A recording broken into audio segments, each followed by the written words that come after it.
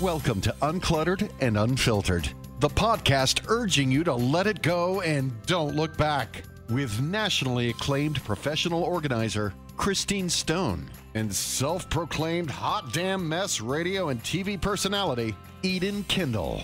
Welcome, everybody. It is another episode of Uncluttered and Unfiltered with me, Eden Kendall, and Christine Stone of Neatly Designed. Hey, everyone. Glad to be back. So we have talked for a while about doing an episode centered around the A word. Yes. The A word is anxiety.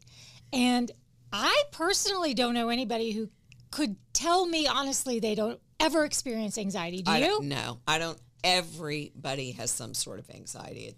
I don't know if this is a technical thing, we can certainly find out. But you know how they have the pain scale in the hospital, the 1 to 10 pain scale? Where are you? And then you have to kind of assess yourself and say, well, I'm a 7 today.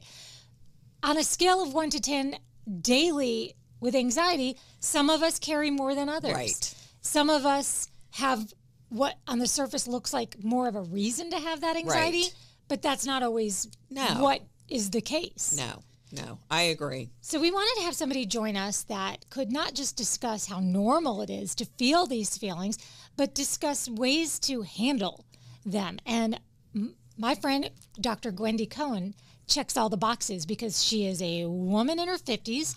So she is our people. Yes. And she is a clinical psychologist, and she is a proponent of cognitive behavioral therapy. Is that correct, Gwendy? It is, and evidence-informed therapy for the most part. So there's research that supports these types of therapies. So is that accurate to say that most of us, if not all of us, do experience a level of anxiety? It's completely accurate because it's a natural emotion. We all experience emotions, and we're not picking and choosing them. I always like to say if there was a line for all the emotions, there'd be a lot of people in some of them and nobody in the other ones. And so they just naturally occur for us, sort of like body sensations. Well, when I was thinking about some of the things that trigger anxiety in me or friends, you know, you're always talking to your girlfriends or somebody about what triggers their anxiety. The first thing I thought of, when did my anxiety really seriously begin? And it was perimenopause. And until I went to a female doctor, I'm not saying there's anything wrong with male doctors, but did she say you're in perimenopause and anxiety is a huge key thing that I hear about a lot? I actually almost immediately felt better because there was somebody validating how I was feeling. But people don't realize perimenopause is a big anxiety trigger going on in your life, in that phase of your life. So I think we could refer to it really as hormones. So hormones can exacerbate our experience of anxiety. I mean, our body is going through a lot of changes. Also the experiences that we have. And so it's very individualized. People start experiencing anxiety immediately when they're young because it is a normal emotion. And the way we process things has something to do with our life experiences, so environment or nurture, and biological components of ourselves, right, or nature. And that influences how we take in things from outside of us. So you could have 5 people in a room experience the same thing, and each person will process it differently. That's why if you've ever been in a room with friends and something happened and then you start talking about it afterwards and you're like, were you in the same situation as me? Yes. Like, what was going on? And I think that's super important to recognize, because when we start thinking about how to cope with these different things, we need to realize that the coping is also going to be individualized. So like one thing that I love that you said, Eden, was that rating scale for pain. And it does become really important for somebody to understand themselves, understand what is my 5. Like at 5, I am functional, but I'm experiencing anxiety. And maybe that's the correct or accurate or appropriate emotion for the situation at hand. Well, if that is true, your goal is not to get rid of the anxiety. Your goal is to accept this is a situation that generates anxiety within me. How am I going to manage this? So instead of thinking all or none, like I'm going to have it, I'm not going to have it, we want to think in terms of how am I going to effectively manage this anxiety so that I can get that scale to a place where I'm functional. Is it plausible, though, to think, like with what Chris was saying about perimenopause, to think that your scale can change because of your hormones. So in other words, something that 10 years ago or even 5 years ago or 2 years ago have left you at a 3, level 3, that same exact situation suddenly has you wanting to strangle somebody. Yes, exactly. Yeah. I mean, it can affect, our biology can affect us in relation to all of our emotions, but in terms of anxiety, if you are hormonally in a place where, for lack of better words, you're on edge or you're feeling edgy, then your baseline is higher. So a way to your starting point, is higher. So a way to think about it is, whereas I used to kind of flow around a 2, and that's where I was all of the time, now I sort of flow around a 5. Right. There's a lot less room for that to trigger you to go to a space where you don't feel functional. Yeah, and I hear so many women in the beginning of the perimenopause, because that can last years. Yes. Thinking there's something wrong with them, and there's nothing wrong with them. It's just like you said, they used to be a 2, but now everything is the end of the world, or everything It's coming in hot. Yeah. And everything makes you cry, or everything makes you mad, or you know what I mean? An early example of that, of course, is for women prior to perimenopause. As you're in your cycle and you get closer to when you're going to menstruate, you'll see those changes as well. Some people have a harder time with it than others. The same thing as perimenopause and menopause. Right. We all feel it and experience it differently, but there's a lot of evidence that shows the hormones play a role. I remember a very famous trial where PMS, a defense for murder, it was brought up on trial. Your husband's a defense attorney, ask him.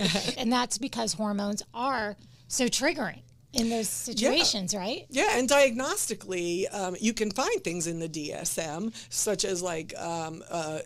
Wait, what's DSM? The Diagnostic Statistical Manual. So it's what we use to diagnose, right? And there are specific diagnoses that refer to depression related to those types of things and such. So, yeah. Yeah.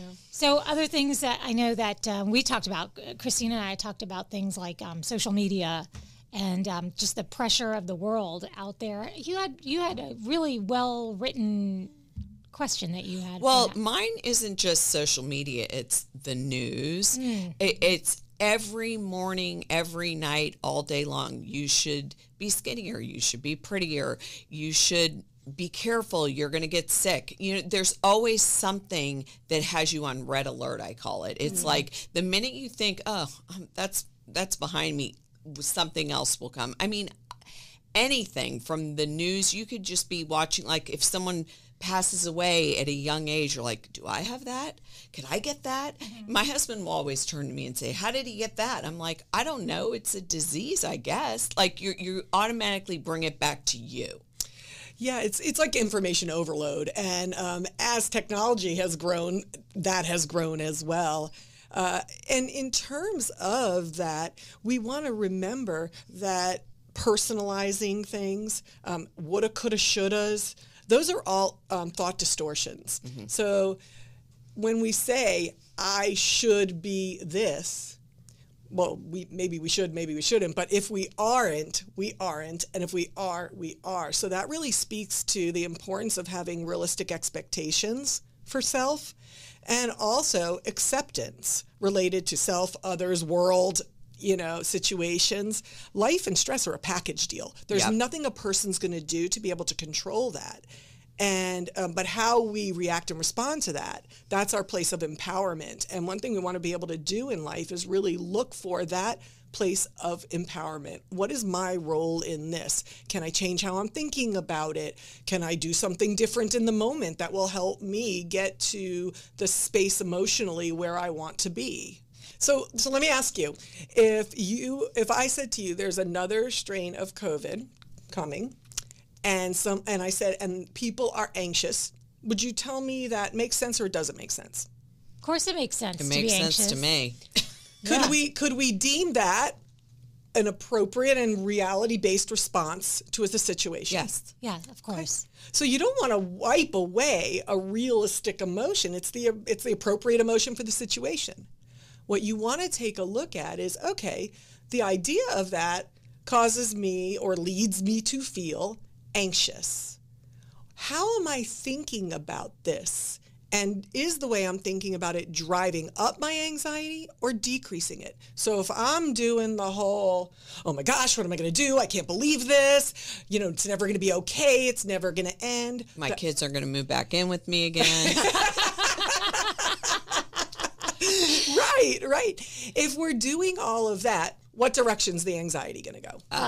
Up, correct. If we looked back at the evidence that, yeah, there have been strains of COVID, and yes, we got anxious about it, and as time has progressed, have we moved through that? The majority of us, or those of us sitting here, could say, yes, we have. Was it uncomfortable? Yes. Was it upsetting at times? Yes. Did I come through that?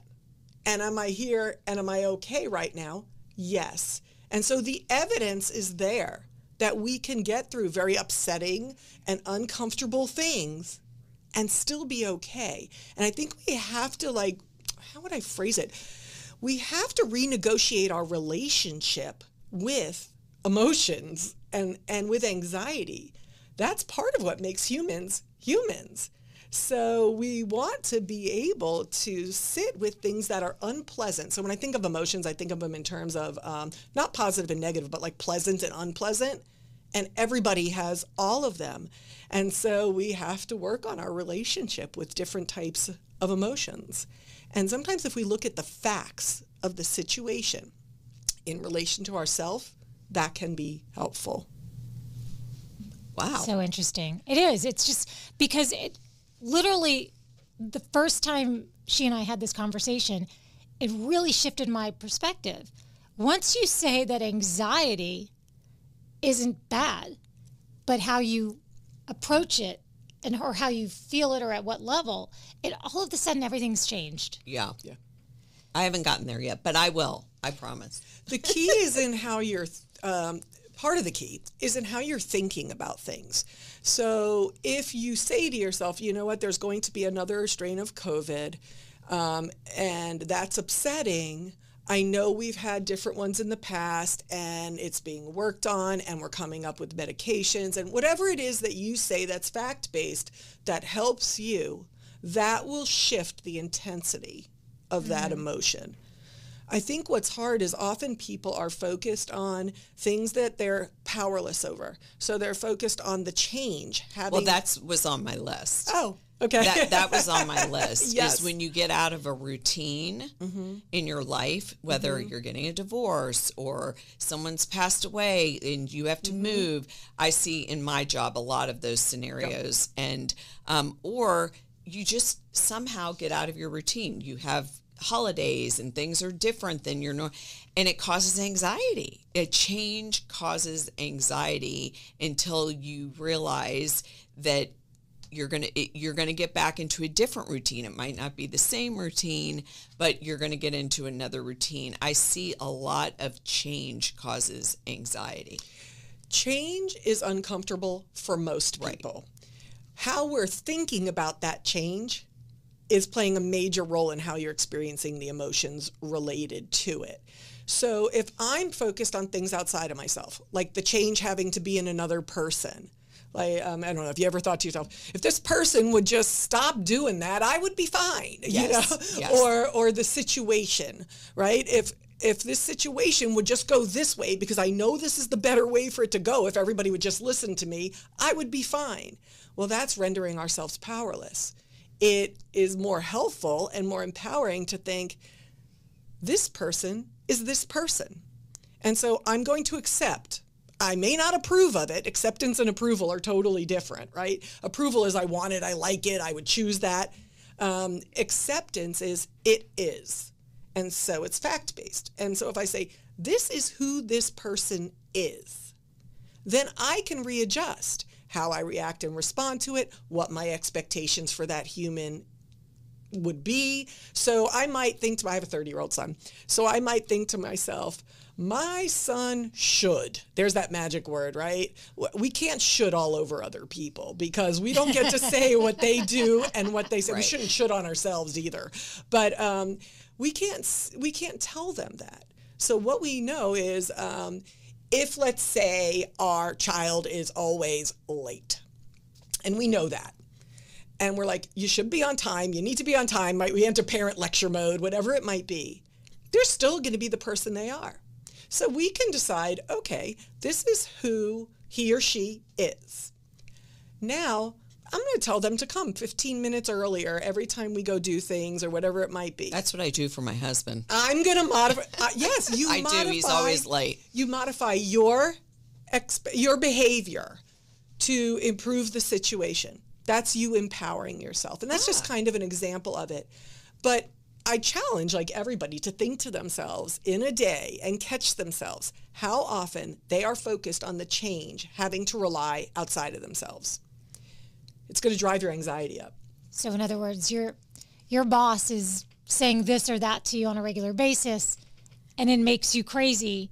But instead, it could be something that you maybe decide that you're just going to not let that bother you. I'm just trying to find another example outside of like what someone else is doing, because there are so many people that are around us on a regular basis that we can't change them. Well, we have no control over any of them. Actually, we have no control over really anybody else except for ourselves. That's where change comes from within, right? And so in your example, like if your boss is saying things to you and they say it over and over, it may bother you. I don't think you could tell yourself, don't bother me.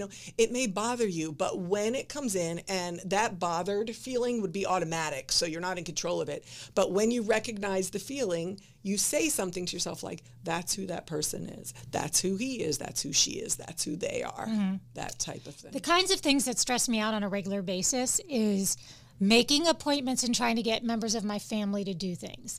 And what I'm working on is trying to let go of it being my problem. Because once I say, hey, I think you should have this physical examination, or I think you should go get on the TSA pre-check list, I would like to see that happen, but we're talking about other adults here, and I'm not everybody's administrative assistant. But it's still stressing me out if they don't make the call, or if they don't show up for the appointment, or if the job interview doesn't get set up on a timely manner. So let's identify the distortion. What word did you use? That I don't know. What did I use? You said you should. Yeah. You should do this. You should do that. Yes, you're right. Well, I should all over them.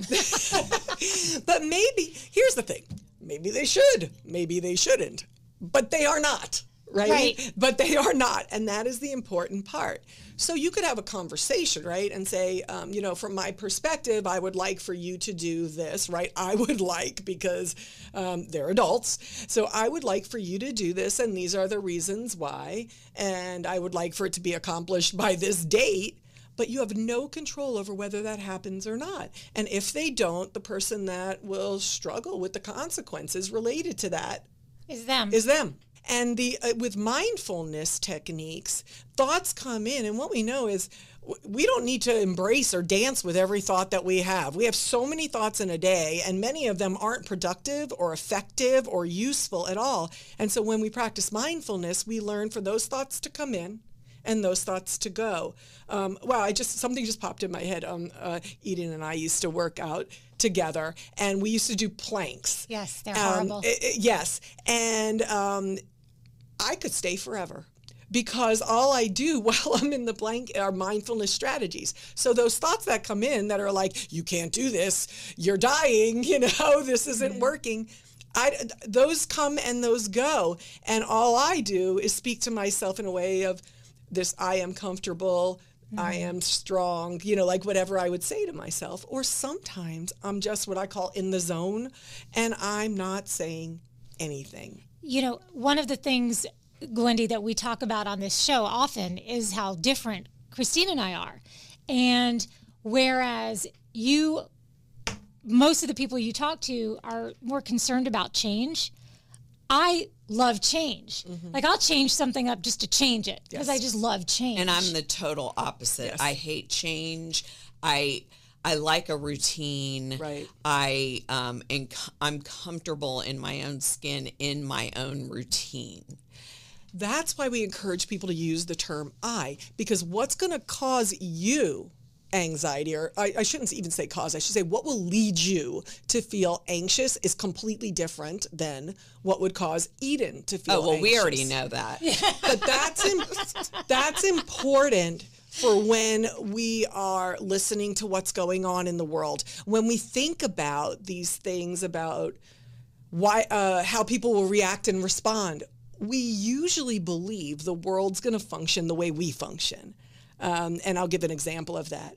But truthfully, we really need to just listen. So when somebody is saying, this is what's happening for me, this is how I'm feeling about it, we want to take that in and just be with the person. That's literally the difference between empathy and sympathy. Is like empathy is being with the person in their feeling, not having our own thoughts of why, what. And you used the term fix earlier, and that's one thing I often talk to people about. We are not fixers. First of all, human beings are not machines, so it's not like we're swapping out parts and things like that. What we want to do is take it in and empathize, and then maybe like summarize, like let the person know we heard them, right, that we're listening, and then let the person talk more. But we don't have to, and I think, you know, we see this a lot with a lot of people, but we definitely see it in women over a certain age that maybe have adult children now or have raised children or even have just sort of been that person to their friends or significant others, and they view themselves as the fixer. A strong thing that plays a role in that is many of us find it very difficult to manage when people we care about and people we love are having specific emotions. So our attempt to assist, subconsciously, that's also to improve our ability to cope with what's going on for them, because it's hard for us to see them in distress or whatever it might be. And so, like, here's an example of that. Like, if we're dealing with kids that are young and we say something like, if they say somebody was mean to them, let's say, or whatever, or if our spouse says something happened at work and we're like, oh, don't worry about it. You know, that person's just like that. That literally sends the message, don't feel. So we don't really want to respond to people that way. We want to let them feel and provide them with the space to be able to do that is safe and comfortable and supportive. It's interesting. There's so much to this, but what I'm hearing is that a lot of things that we are anxious about are natural things that you should be anxious about, or you may be anxious about. However, how we process them, how we act on them, that is where we can make changes, and only to our own emotions, not to what somebody else is going to do or feel. Exactly. And you can find, like, if you Googled thought distortions, you would see the list that comes up on there. And there are a lot of the things we talked about today, personalizing things. When people say things, it's not necessarily always about us, even though our brain very often attaches it to us. That's going to affect how we react and respond in that situation. If we separate ourselves from it and hear it from the person who's saying it about whatever they're saying, our reactions and responses will be different. All or none thinking is very difficult, and many people have that. At times you'll hear people refer to it as black and white thinking as well. Our world is a giant gray area. So it becomes very important for people to be able to manage. Talk amongst yourselves. She sets alarms all the time. I've never seen anything like this. Me, I never set alarms. She set, it went off at lunch. We were eating. Her alarm went off. I'm like, what's the alarm for? It's one of the coping strategies that I highly encourage people to use, actually. Yes, because a lot of what can cause...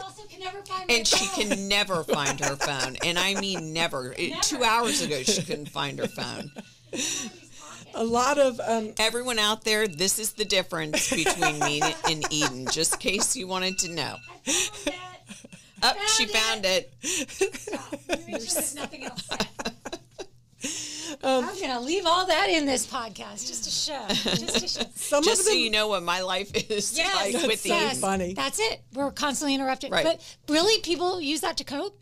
Yes, and I was gonna explain that because short-term memory issues related to that start around age 30, and the decline happens from there. And so even if I'll ask people in their 50s, let's say, any memory issues and I would always phrase that as any memory issues that go beyond the natural decline that we expect, right? Why am I in this room? well, that's normal. Where's my umbrella, That's my water every day. bottle, whatever it might be.